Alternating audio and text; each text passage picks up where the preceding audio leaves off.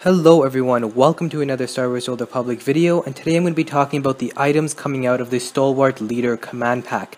Now this is the second command pack poised to be released after patch 5.0 hits. The first Cartel pack, which will probably be released alongside Knights of the Eternal Throne, is called the Eternal Command Cartel pack. And this one's now called the Stalwart Leader, and the items coming out of this pack have been data mined. There's a pretty comprehensive list. Most of these items are complete with images, and so let's get right into it. I'm going to go through the armor sets pretty quickly because there's actually nothing too special about them. I'll start with the gold ones.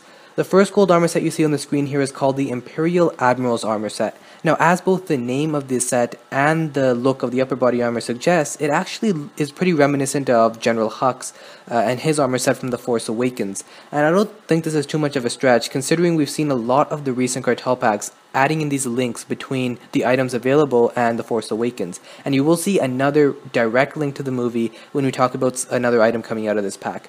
But yeah, it is reminiscent of that. Overall, I'm actually really happy with how this upper body armor looks. I think it looks amazing, and with a white dye, that would look like a very good Imperial Agent costume. And I've actually been struggling with trying to decorate my Imperial Agent because I want to level him up. It looks like operatives in general will be pretty overpowered when patch 5.0 hits with some of the new class changes occurring. And so I did want to level him up. I was looking for something nice, and now it seems as though this Cartel pack will actually provide a really nice upper body armor that could potentially be used by them. However, what's unfortunate is the other parts of the armor set. I don't think they stick out or pop enough, and there's no headpiece associated with it. And the reason that sucks is because that makes a supplementary body armor useless, because no one ever cares about getting bracers or belts, and it just goes so low on the GTN. So if you're opening a Cartel pack, you finally get a gold item, and then it's the supplementary body armor for this one. That's a really, really bad drop because it's not going to sell well, and if you open it, all you get are 2 armor pieces that are probably going to be the cheapest on the GTN out of this entire armor set. And so that's unfortunate. It would have been nice for BioWare just to add some sort of headpiece, like maybe a cap or something. I mean, there's so many of them in game, but at least add something. I mean, having nothing there it kind of infuriates me when it comes to this, because this is meant to be gold. It's meant to be the best thing you can get from this Cartel pack. And the only good thing here is the upper body armor. Going on into the next gold armor set, we have the Bold Hellions armor set. Now, once again, no headgear, and you're actually going to see this with 2 of the other armor sets, which is just so unfortunate. You know, why are they not adding headgear here? Once again, just completely devalues the supplementary body armor. However, this one follows the same trend as the first one. The upper body armor looks pretty nice, but all the other pieces of the armor set, I just don't really like them. And some of you guys might be thinking, these are pretty nice gold armor sets, and I'm not going to say they aren't nice. I'm not going to say they look bad, because they do look pretty good. They definitely have an appeal to them, and I do see a lot of players liking the look of this stuff and using it for their characters. However, simply compare it to the other gold armor sets we're getting from the 2 Cartel packs preceding this one, which is the Eternal Command pack and the Oppressor pack. Now, the Oppressor pack is actually going to release 1 week after I make this video, and I'm really excited to open that one because it has 2 amazing gold armor sets. The Frenzied Warrior and the Unrelenting Terror are 2 amazing gold armor sets. I don't know who designed that, but they should definitely just design every other armor set in the game, because it looks absolutely amazing. And then the Eternal Command pack once again has 2 amazing gold armor sets that look really, really nice and unique, and they definitely stick out. I can understand why those are gold. With this one, I could see these being bronze armor sets. I don't really see anything different between these and some of the bronze armor sets you're also going to see from this pack. And so unfortunately, I'm not too fond of it. I am really fond of the upper body armor for the Imperial Admiral though, but just in general, these gold armor sets aren't on the same level as some of the other stuff we're going to be getting from the Cartel packs preceding this one. Now I'm going to go through these silver and bronze armor sets very quickly because there's just not much to say about them. We have the Relentless Insurgents armor set here. This one is silver. The color scheme looks atrocious. Just overall, I don't think the set looks very nice. The helmet looks just too big and bulky. And as you guys can see, there's this big kind of bulky thing on the back, which I think really detracts from the armor set, so I don't think this one's going to be very popular. I don't see a lot of characters finding the color scheme appealing. This little purple thing they have going, I feel like it's kind of catered towards female players, but I don't even think female players would like this. So that's not a really nice armor set. I think it looks downright ugly. Going on into the bronze armor sets, we have 2 of them. The first one is called the Arctic Scouts armor set. Once again, no headgear. That's unfortunate. The upper body armor, in my opinion, looks very nice. Once again, it's following the trend of something maybe an Imperial agent would wear, or an Imperial officer or something. And I really like that because I think the game is lacking a little bit when it comes to nice armor sets for snipers, operatives, and any player that kind of wants to maybe roleplay their character as an Imperial officer or something. And so it's nice to see these types of upper body armors being introduced. but the other parts of the armor set and the fact that it has no headgear, it doesn't make for the best armor set. But this is bronze, and so you can't really expect much from a bronze armor set. And the final one is the opportunistic rogues armor set. This one once again is bronze. It's got these really weird eye goggles, but hey, at least it's something, and I'm a little bit more appreciative of that because with the other armor sets, as we've seen, Bioware's not afraid to just not give us a headpiece for some reason. Once again, it's following that really ugly purple color scheme, and that kind of really detracts from the armor set. The upper body armor I think looks okay, but the other parts of the armor set just do not compensate, and so I would say this is a pretty crappy armor set. So in general, all the armor sets are pretty disappointing in my opinion. Be sure to let me know what you guys think and leave it in the comment section, and I'll be sure to read and respond because I am really interested in seeing how you guys are going to react to this one. In my opinion, I didn't really like them, and I don't think this pack's going to be worth opening for the armor sets at all. But some of the mounts are a little bit nicer. As you guys can see here, this is the T6 Voyager, and this one's actually a gold mount. It has a nice little flourish at the back there, and it's got that kind of style of a submarine. We've seen similar styles to this mount being released from the recent Cartel packs, especially from the Visionary pack. We had the Oberl Siren, the Meanest Iris, sorry, not the Meanest Iris, the Meanest Wasp that was actually released quite a while ago with the Strategy Alliance pack, but it does have this very similar design, and the flourish at the back, I don't think that really makes that big of a deal, but overall, unfortunately, these types of mounts drop pretty low on the GTN. They're not very popular, even though they look kind of cool. And so that's a little bit unfortunate, but Beast Mount tend to do much better. And the next one we have here is a very good Beast Mount. It's called the Royal Furnock or Fireknock. It is going to be gold. It is a new Beast Mount. We don't have any of these in the game right now. This was data mined quite a while ago, but there was no image for it. So now we can see this is actually how it looks. I really like the talons and the horns coming out of it. I think it looks really nice and menacing. And I do see a lot of players using this.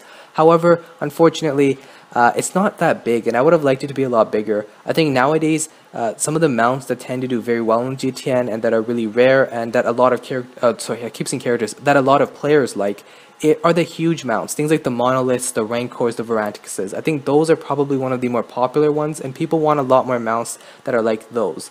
And with these types of mounts, I think overall it looks nice. I don't really like the purple color, but the fact that it's something new, I'm definitely up for that, and I do think it'd be interesting to see how that actually looks in game. I just hope to God that BioWare doesn't reskin this as a silver mount, because they're notorious for that. They'll release this new gold mount and be like, this is a new beast we haven't seen before, and go pay millions of credits and ride it, and then a few Cartel packs later, oh, here's a silver version of that mount that looks basically the same and that you can probably get for like 100k credits on the GTN. I really don't like it when they do that. And here's an example of it, the Survivalist Tauntaun, which is going to be a silver mount, and I'm not sure what the logic is behind this, because we have so many Tauntauns in the game. Why does BioWare think people want more? I think, in my opinion, this is just complete junk coming out of this pack. We already have like gold versions of Tauntauns and silver versions of Tauntauns too. There was a Regal Tauntaun that was silver, rarity released in the Plunderers pack, that looks almost the same as this one. So what's the point in reskinning these Tauntauns and just giving us more of them? I'm not sure. I think when BioWare was doing their 5th anniversary thing, they had a poll, and I think Tauntauns were like the least popular mount. So what's the logic behind giving us another one? I'm not sure. But unfortunately, that's just going to be more junk coming out of this pack. And speaking of junk, we have the Z88 Blackjack. This is actually going to be a bronze mount, and this definitely makes me very, very surprised, because this Blackjack is a complete reskin of the Slingshot. The Z something Slingshot that was released in the Manipulator pack. What's interesting is the Slingshot was actually gold rarity. That was marketed as the new kind of really cool mount that you could get from the Cartel pack. And now I guess they decided that it would be a smart idea a few Cartel packs later to give us a bronze version of an exact replica of that mount, which is bad on 2 levels. On one level, it's a reskin, and I don't like it when BioWare does reskins, because it just shows no effort. And on the other hand, it totally devalues this gold mount that's apparently supposed to be a really good drop from the pack. I mean, if they're giving us a complete replica that looks almost the exact same as the original one, what's the point? It seems like a big waste of money for those people that actually put in some work to try to get that mount, because they thought it would be cool and rare and a symbol of prestige, and now ultimately what it is that it's just going to be reskinned and totally devalued a few Cartel packs later. So that kind of pisses me off a little bit, but We'll go into some of the good stuff now. Some of the other items in this pack that I've previewed, aside from the Furnock or Firenok or however you pronounce it, have been pretty crappy. But we've got some pretty nice stuff here. The companion is called the K1Z3. Now, N, of course, it's going to be gold rarity, and I think it looks really, really cool. Occasionally, when they release these droid companions, they don't do too well on the GTN. They're not very popular. Aside from the ISO 5R, which was a very nice droid companion. And it goes to show that when Bioware puts in some effort into the droid companions, they can do really well, and a lot of players like it a lot. And I think this is going to be one of those. It seems as though from all of these droids augments and the things coming out of it, that it is going to have some pretty nice animations associated with it. And that's going to be awesome. And it also looks very cool. I think just looking at it right off the bat, it looks like something a lot of characters would want. I know definitely when I looked at it, I'm like, yeah, I could see myself using that as a companion at some point in time. And so that's pretty nice. And the other one is an item that we haven't had in the game for a very long time, and it's actually a health regen. It's called Fearsome Rage, and it is gold rarity. And as some of you guys might have noticed, and probably you can surmise why it's gold rarity, it's because it's a direct reference to The Force Awakens when Kylo Ren does this little rage scene and uses his lightsaber to smash all the what do you call them, the screens and monitors and stuff. And it is a direct, obviously a direct link to that, and so it's going to be gold rarity, and it's probably going to do pretty well. Oftentimes when Bioware adds in these little links and things to The Force Awakens, certain players can go pretty crazy for it, especially those who are fans of the movie, and they want it for their own characters to show it off and stuff. And I think we haven't had a regen in this game in a long time, and I think it's going to be pretty nice to have another one, so we'll definitely see how that goes on the GTN. Three other stuff quickly are the mounts. We have the Warhound, which is a bronze mounts. These are the three pets. This is the Warhound, it's bronze. We have the Ember Ackdog, which is bronze, and then the Eternal Command Probe, once again bronze. I'm not going to talk about these pets. As you guys know my stance on pets. I'm not a fan of them. I think they're just junk coming out of these packs. Of course, for those avid pet collectors, it's good news for them that these are bronze, going to be pretty easily obtainable, but in my opinion, I just don't even use pets. I think they're kind of a waste. Going into Viridian Corona Color Crystal, this is the silver color crystal released, and Bioware has been notorious in their recent cartel packs of giving us really crappy crystals that sell for next to nothing on the GTN. They don't look cool. I don't see many players using it, and in my opinion this is no different. This is just a regular looking generic green color crystal. I mean, sure, it might have a few differences in color here and there, but let's be honest, nobody cares. Anyone who wants a green crystal, they're just going to go on the GTN and pick up some of the cheapest ones. No one's that meticulous in getting the exact color crystal they want, and yeah, so I'm not sure what the purpose is of releasing yet another green color crystal when we have so many variations of it in game. I think people would be a lot happier if they did something like release a pure black crystal, which I'm not sure why they haven't done. They released a pure white crystal ages ago, and so come on, give us a black one. I mean, we don't care if it's canon or not or whatever, we just want cool stuff, and I think a lot of players would be up to something like that. In terms of the weapon tuning, we have this tuning image here. I'm not sure if this is the actual tuning of the weapon. I'm not sure how it would look on a weapon. Unfortunately, there's no image for that, and there also is no name for it. But judging from the image itself, this one looks really cool and unique, and so it's going to be interesting to see what the tuning actually looks like. But unfortunately, no more information on that. And finally, we have another new item. It's called the Flare, and it's the Eternal Command Flare. This one is actually gold rarity, so it seems like it's going to be a pretty rare drop. This flare stuff, I think, is something new that Bioware is implementing, and I'm pretty sure what it's going to be is it's going to be a nice little image or graphic that comes up next to your nameplate. So in the same way that you can see that nice little legendary thing when a certain player has completed all the class stories on their characters, it's meant to kind of show off their prestige and meant to show off that, hey, I've played this game, I've completed all the class stories. I think a flare is going to work in the kind of the same way, and this one is just meant to kind of show prestige and like, oh look, I got this rare item out of a cartel pack or something.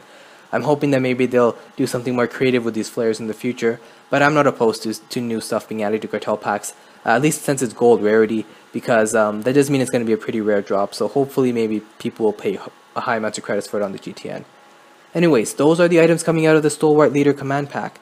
Not too exciting, honestly. I think overall it's a pretty bad cartel pack. It's got some nice stuff in there, definitely. The Imperial Admiral's upper body armor is really nice, the mount's pretty nice, and the Creature Companion and the Regen are very nice items as well. It's probably going to have those platinum items, or probably going to have some sort of new platinum items released. I'm not sure which ones.